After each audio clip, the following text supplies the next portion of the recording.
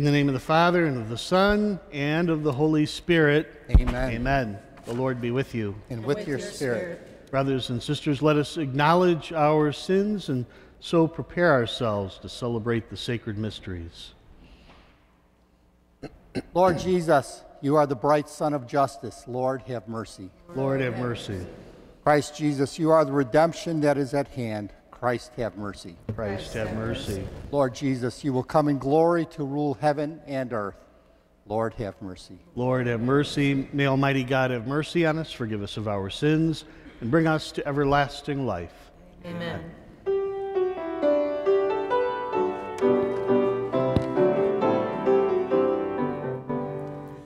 Glory to God in the highest, and on earth peace to people of good will. We praise you, we bless you, we adore you, we glorify you, we give you thanks for your great glory.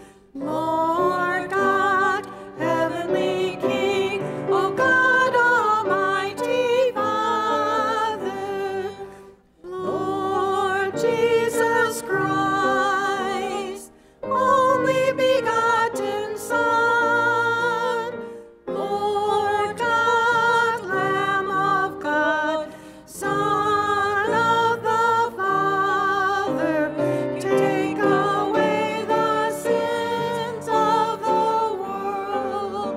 Have mercy on us. You take away the sins of the world. Receive our prayer. You are seated at the right hand of the Father. Have mercy on us.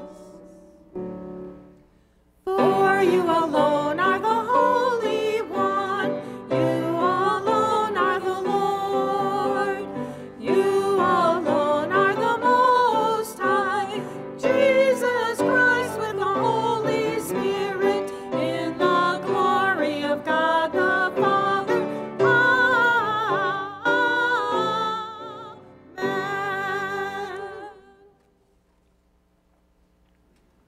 Let us pray. Grant us, we pray, O Lord our God, the constant gladness of being devoted to you, for it is full and lasting happiness to serve with constancy the author of all that is good. Through our Lord Jesus Christ, your Son, who lives and reigns with you in the unity of the Holy Spirit, one God, forever and ever. Amen.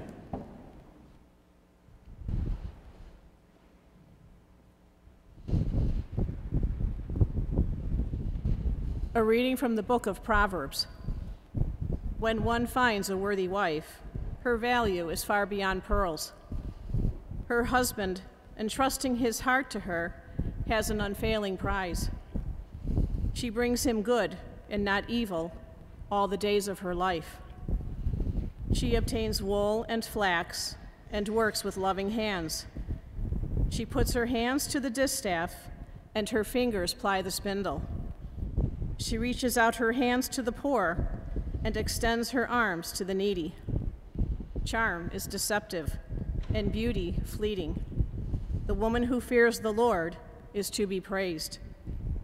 Give her a reward for her labors, and let her works praise her at the city gates. The word of the Lord. Thanks be to God.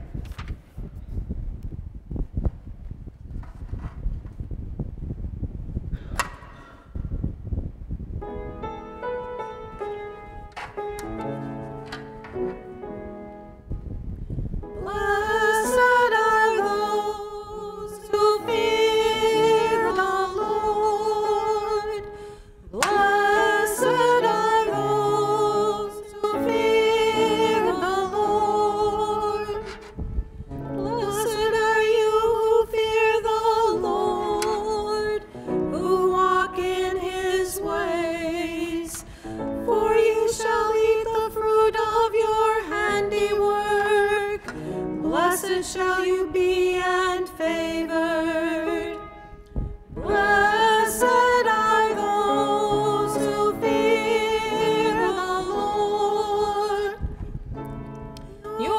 life shall be like a fruitful vine in the recesses of your home. Your children like olive plants around your table. Blessed are those who fear the Lord. Behold, thus is the man blessed who fears the Lord. The Lord bless you from Zion. May you see the prosperity of Jerusalem all the days of your life. Blessed are those who fear the Lord.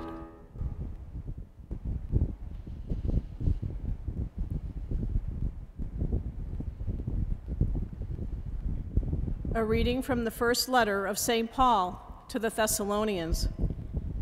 Concerning times and seasons, brothers and sisters, you have no need for anything to be written to you. For you yourselves know very well that the day of the Lord will come like a thief at night. When people are saying peace and security, then sudden disaster comes upon them, like labor pains upon a pregnant woman, and they will not escape. But you, brothers and sisters, are not in darkness, for that day to overtake you like a thief. For all of you are children of the light and children of the day. We are not of the night or of darkness. Therefore, let us not sleep as the rest do, but let us stay alert and sober. The word of the Lord. Thanks be to God.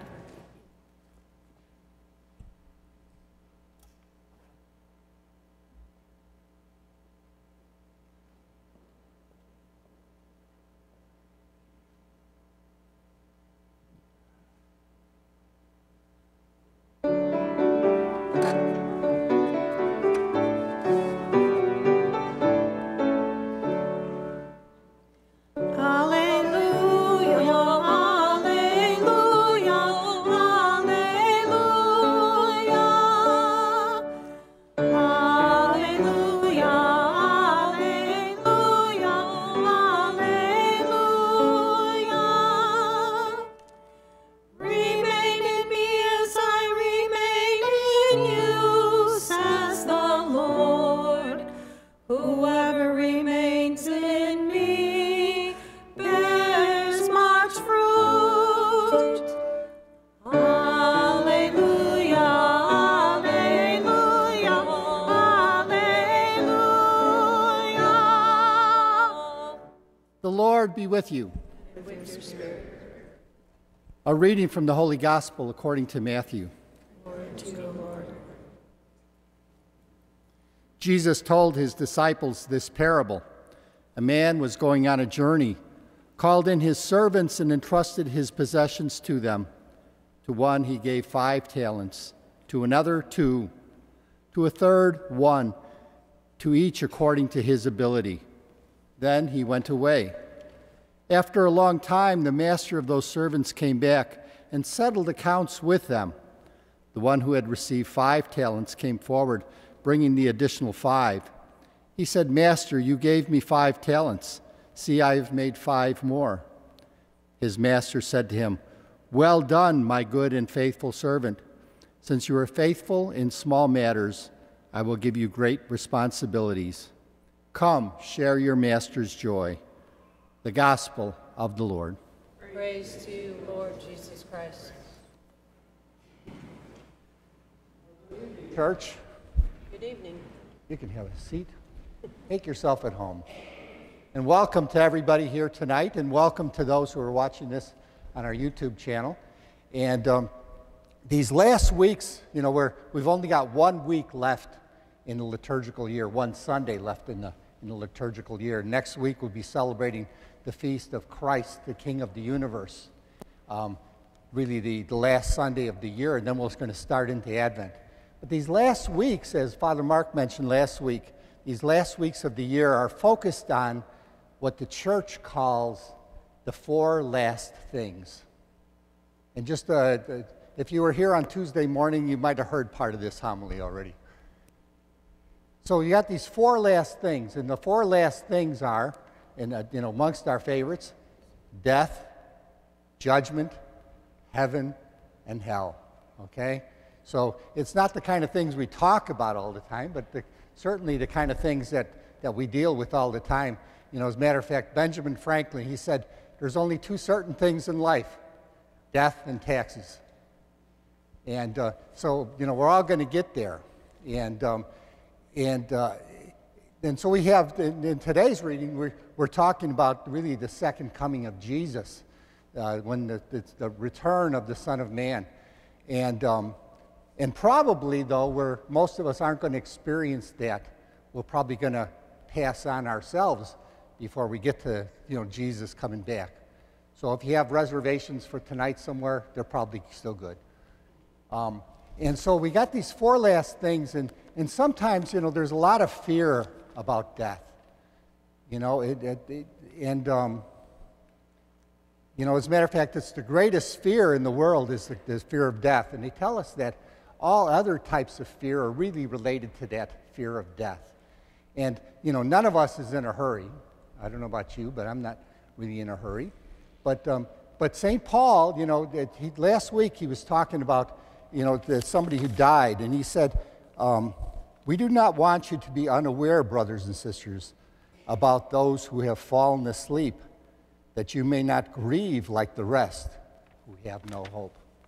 And as a matter of fact, it's one of the favorite scriptures I like to use when I'm doing a funeral, is that when somebody passes, a loved one, it's natural to grieve. But St. Paul tells us we don't need to grieve like somebody without hope, because the truth is that's not the end. We believe that's just kind of the passing through from this world into the next. And so there was something that I don't know anybody here have the Hallow app on their phone? The Hallow app? We're going to plug that again soon. Hallow is an app, it's the #1 Catholic app in the world. And it's got all kinds of prayer stuff on it and other kinds of educational Catholic readings and all kinds of good stuff on there. And a couple weeks ago, it had 7 days, a 7-day series on near-death experiences. Anybody know about near-death experiences? Now, near-death experiences aren't like, wow, I almost got killed by that car. Near-death experiences is when somebody had some event happened and they were clinically dead. They were undergoing surgery and their heart stopped, or they got in a car accident and they were, clinically dead. Their heart stopped. Maybe their brain waves even did. But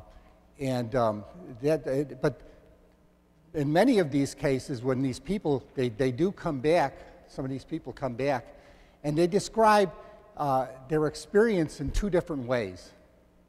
Either they went to a place of light, or they went to a place of darkness. And I think in following that for that week, I was really a sign of hope for me. It's not like definitive proof that there's heaven and hell, but it certainly correlates with what we believe as Catholics and Christians. And so in these cases of where they've gone to the light, there was one case where there was a child, and this child actually drowned. It was a little girl, and she drowned, and she had gone for 18 minutes without oxygen. She wasn't breathing for 18 minutes. Usually that's really bad. Usually you're going to be dead or you're going to have severe brain damage. But anyway, she kind of woke up and they took her to the hospital and they put her into an induced coma to reduce any swelling in the brain. But she woke up like a couple days later, and she described what happened to her. First, she described what the doctor looked like who was taking care of her. And she never saw this doctor, but she described him perfectly. He had a beard and all this. And then she said, while she was, in that state, she kind of rose up from her body. Her spirit left her body. And she went home with her family in the car. And she described what her little brother was doing in the back seat playing this game. So she had these experiences. So, and then she described that she was taken to this place of light.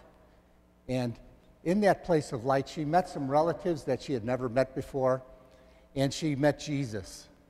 And during that encounter with Jesus, it was a place of peace, a place of joy, a place of hope. In that, when she was with Jesus, Jesus said, "Do you want to go back to your mom?" She said, "Yeah, I want to go back." And so she went back, and she was okay. And so we have these stories where people speak of things that they really don't have any, there's no way they could know them. There was one case where a man, he died on the operating table, and his spirit left his body, and he was kind of hovering over his body, and they were working on him and all this kind of stuff. And he even left the hospital, and he was looking down on the hospital from the outside. And he looked down, and there on a ledge of the hospital that you couldn't see from the ground and you couldn't see from the windows of the hospital, there was an old sneaker on the ledge. And so, when he came back in the next day or so, he actually came back, into his body, and was resuscitated and came back. He described that sneaker that was out on the ledge. And one of the nurses said, "I got to see this." She climbs out onto the ledge and gets that sneaker, and it looked exactly the way that this guy described it. And so, and there was one common thing about these people who had these near-death experiences and went to the light, is that they never feared dying again. They never feared death, because they saw heaven as this place of peace and love and joy. But there was one guy who was he was an atheist, a professed atheist, and he was not a really nice person either. And he got sick and he died. And he describes going to a place of darkness where he was tormented by demons. And in the midst of that, he said, "Jesus, save me!" An atheist, right? "Jesus, save me." And all of a sudden, some angels showed up, and they went to this man, and they took him to the place of light. And so there's thousands of these stories, and there've been a lot of studies on these kind of things. But you have these two kind of, and what that does is it doesn't give us proof of heaven and hell, but it correlates with what the Gospels tell us about heaven. Jesus said, "Do not let your hearts be troubled. If you have faith in me, have faith also in God. In my Father's house, there are many dwelling places, and I'm going to go prepare a place for you, so that where I am, you also might be." And so we can have hope, even in the midst of death, of judgment. We can have hope. And the reason we can have hope is because for most of us, we've been baptized. We've been born again in the waters of baptism. Now, that ain't the same as getting our ticket punched. We still have to live our life in the light. But it's at least we've been enlightened by Christ in the waters of baptism. And we have an eternal home in heaven if we hold tight to Jesus. In this letter we have, and so it's important for us to be ready. Last week, Father was talking about be ready, be awake, and it tells us the same thing. "Therefore, let us not sleep as the rest do, but let us stay alert and sober." Well, what I liked about what St. Paul said really correlates with our own experience of baptism. And this is the way we need to live our life, prepare ourselves to be ready. It says, "But you, brothers and sisters, are not in the darkness." The world's filled with a lot of darkness, isn't it? "You, my brothers and sisters, are not in the darkness, for that day to overtake you like a thief. For all of you are children of the light and children of the day.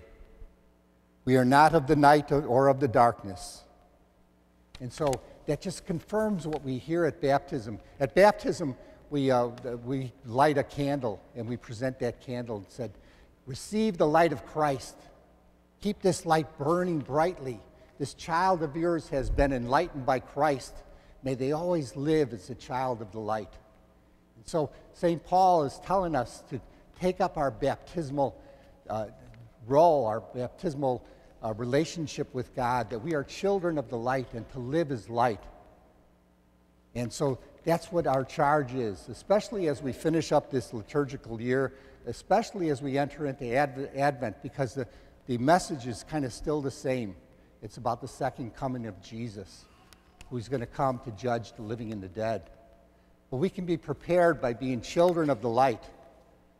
We have opportunities here at St. Paul where we can do that.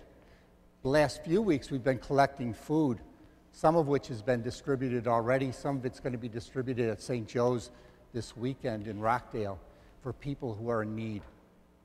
We're sending our light out to various places. We've got some giving trees in the back, which has items for families that are in need. And I think there's a coat box, too, for let's say, the coats and jackets that are in good shape. If you're done using them, put them in the box, and they'll go to somebody who needs them. So we can be the children of the light in so many ways, with our finances, but also with the people we meet. We should really be a people that shine forth. You know, when we go into a place, people should be able to say, wow, you must be a child of the light. You know, that's the way we're supposed to look. We're supposed to be able to change the environment around us. You know, I believe that if we were to do that in this town of Joliet, that we could transform the town. You know, we're in this restructuring process. Some churches are going to be closed, and who knows what else. But it doesn't really matter. If we keep doing church the way we're doing it, we're just going to continue to decline. It's only when we activate, when we go into mission as the children of the light, can we turn that trend and begin to see these pews fill up and people come to know Jesus and to encounter Christ in a brand new way and to make a difference in the world and bring light into the darkness. Amen? Amen.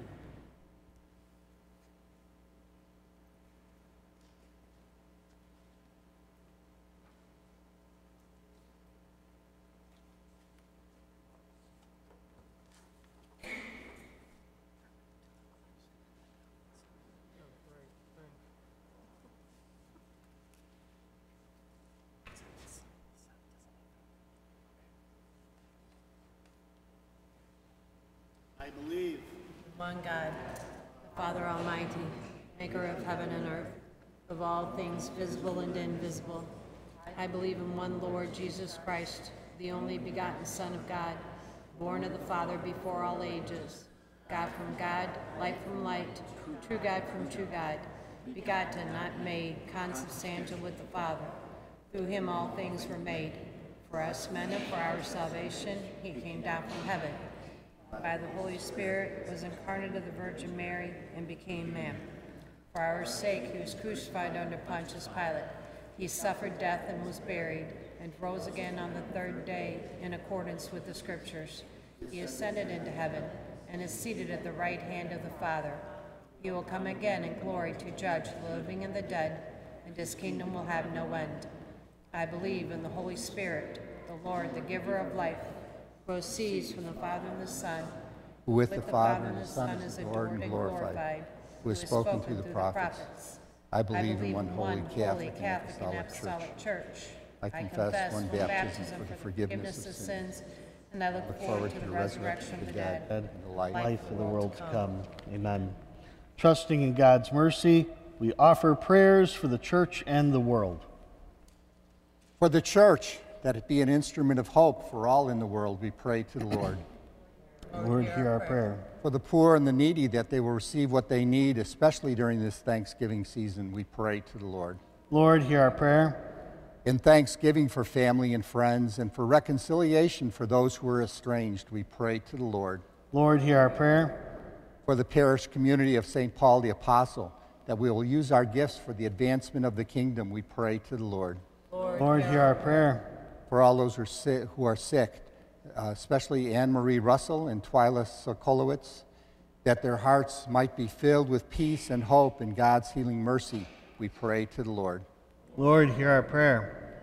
For all those who have died, especially Daniel Caro, that they may share the Lord's victory over death and live forever in the peace of Jesus. We pray to the Lord. Lord, hear our prayer. For those on our parish prayer list, for the intentions written in our book of prayers and the book of the dead, and for those prayers we hold in the silence of our hearts, we pray to the Lord. Lord, hear our prayer. And for the intentions of this Mass, Marvin Skidmore and Marilyn Lonzo, we pray to the Lord. Lord, hear our prayer. God of the living, you are faithful to your covenant.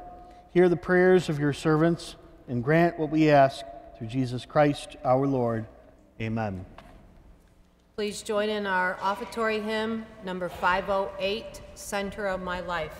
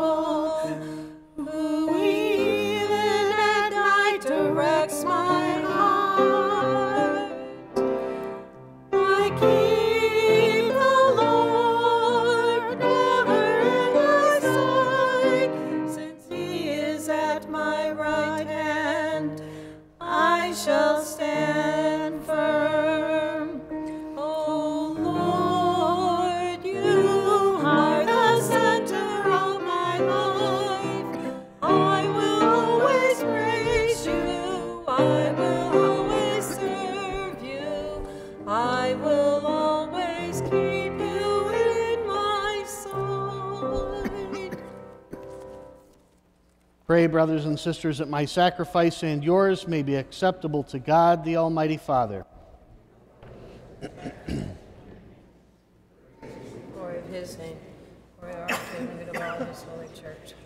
Grant, O Lord, we pray, that what we offer in the sight of your majesty may obtain for us the grace of being devoted to you and gain us the prize of everlasting happiness. Through Christ our Lord. Amen.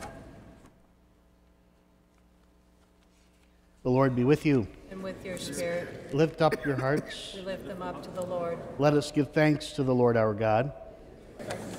It is truly right and just, our duty and our salvation, always and everywhere to give you thanks, Lord, Holy Father, Almighty and eternal God, through Christ our Lord. For out of compassion for the waywardness that is ours, he humbled himself and was born of the Virgin. By the passion of the cross, he freed us from unending death, and by rising from the dead, he gave us life eternal.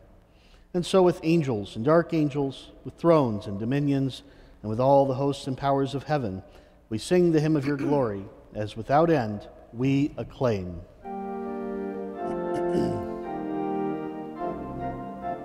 Holy, holy, holy, Lord God of hosts, heaven and earth are full of your glory. Hosanna in the highest. Blessed is he who comes in the name of the Lord.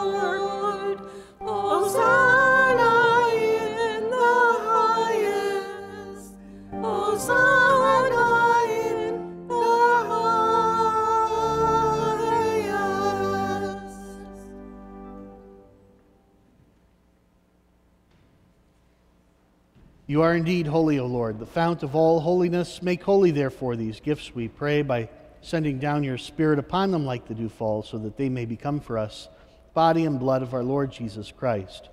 At the time he was betrayed and entered willingly into his passion, he took bread, and giving thanks, broke it, and gave it to his disciples, saying, "Take this, all of you, and eat of it, for this is my body, which will be given up for you."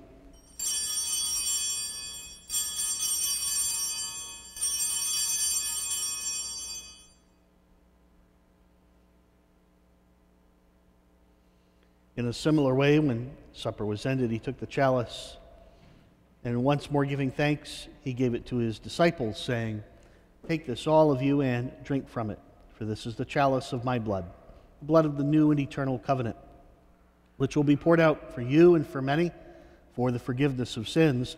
Do this in memory of me."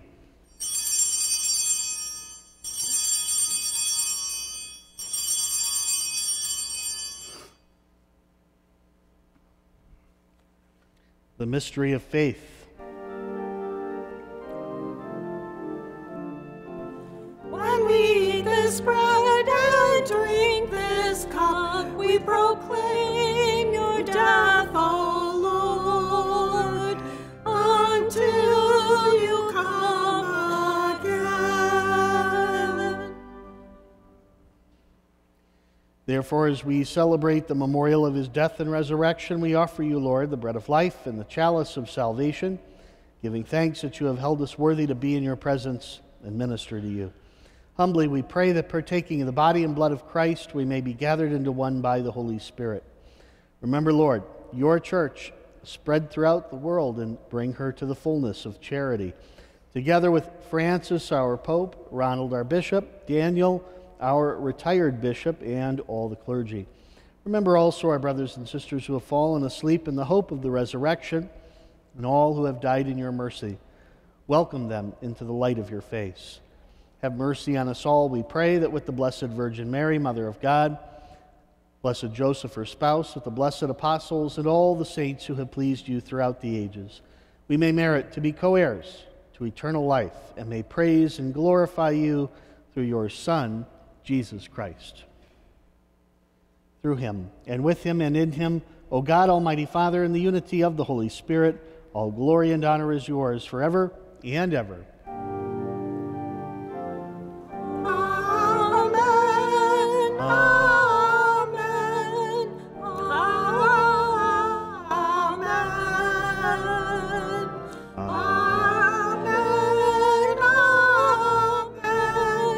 Amen.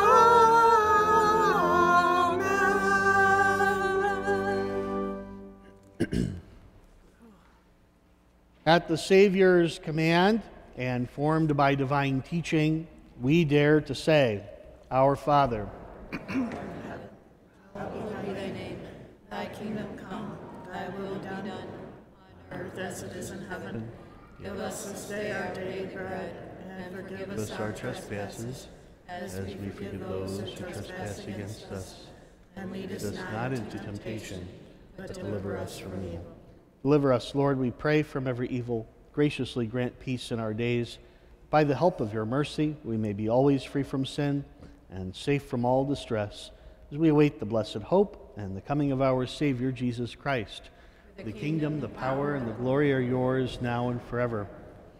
Lord Jesus Christ, who said to your apostles, Peace I leave you, my peace I give you, look not on our sins, but on the faith of your church, and graciously grant her peace and unity in accordance with your will, who live and reign forever and ever.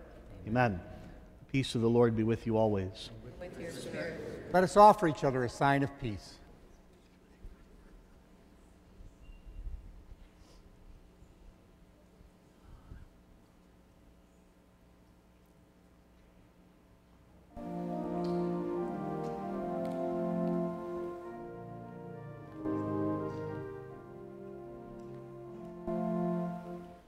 Lamb of God, you take away the sins of the world.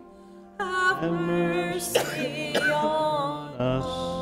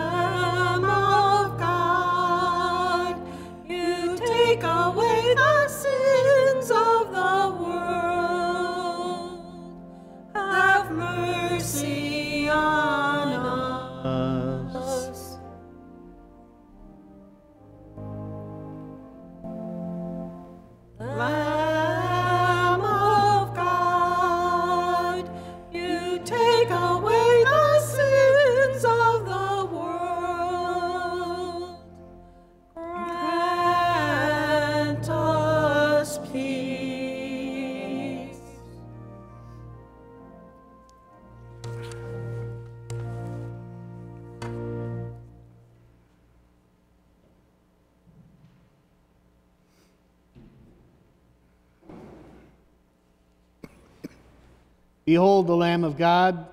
Behold him who takes away the sins of the world. Blessed are those called to the supper of the Lamb. Lord, I am not worthy that you should enter under my roof, but only say the word, and my soul shall be healed.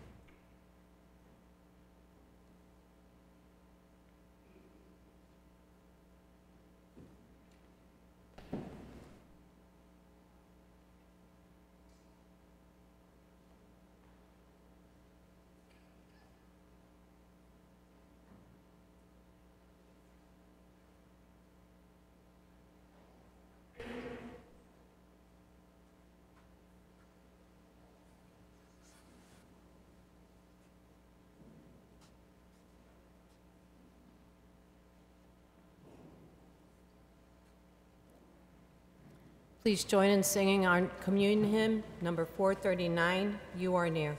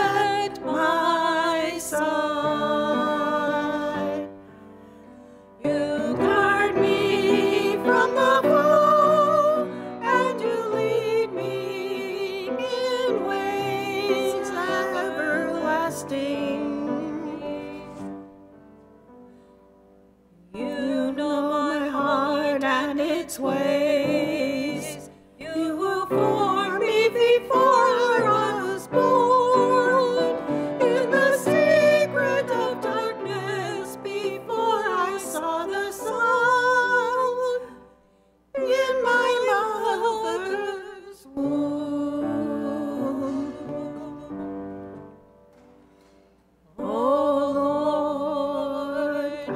I know you are near, standing always at my side. You guard me from the foe, and you lead me in ways everlasting.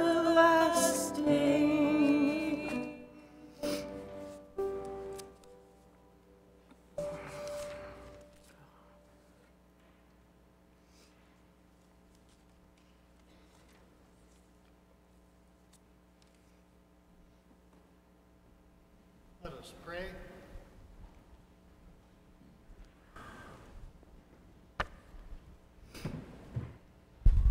We have partaken of the gifts of this sacred mystery, humbly imploring, O Lord, that what your Son commanded us to do in memory of him may bring us growth in charity. Through Christ our Lord. Amen. Amen. We have a few announcements tonight. We have something special. We've got a Thanksgiving Mass on Thanksgiving Day, obviously, at 9 a.m. We're doing something special this year. We're going to have a Thanksgiving bread swap. And so you're going to, if you want to participate in this, you bring a loaf of bread, hopefully a good loaf, either homemade or store-bought. And you bring that and you're going to place it on a table. But when you leave, you're going to take another bread from somebody else. And so Father has seen this at previous parishes and kind of thought it was kind of a neat idea. So we're going to try that out on Thanksgiving, which is always really a special Mass.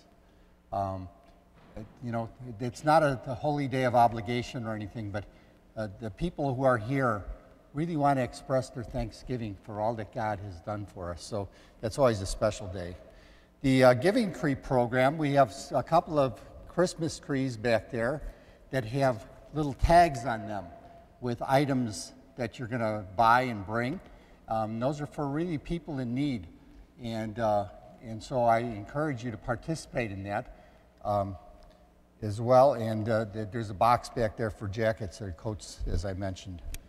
And the diocese is celebrating its 75th anniversary next year, but we're kind of into the new year in 2 weeks. At the first Sunday of Advent, we enter into the new year. And so the diocese is celebrating their 75th anniversary. There's going to be a podcast episode launch featuring Bishop Hicks and Father Tom Paul, who's the chairperson of the 75th Anniversary Committee. That's probably in the bulletin. Also in November is the 9-day Novena of Grace, beginning November 25th, culminating with the dedication of the St. Francis Xavier statue at the Blanchette Catholic Center on December 3rd. St. Francis Xavier is the patron saint of our diocese. So see the bulletin for more details. Lord be with you. And with your spirit. May Almighty God bless you, the Father, and the Son, and the Holy Spirit. Amen. Amen. Go in peace, glorifying the Lord by your life. Thanks be to God. For our closing hymn, please join in singing number 533, Let There Be Peace on Earth.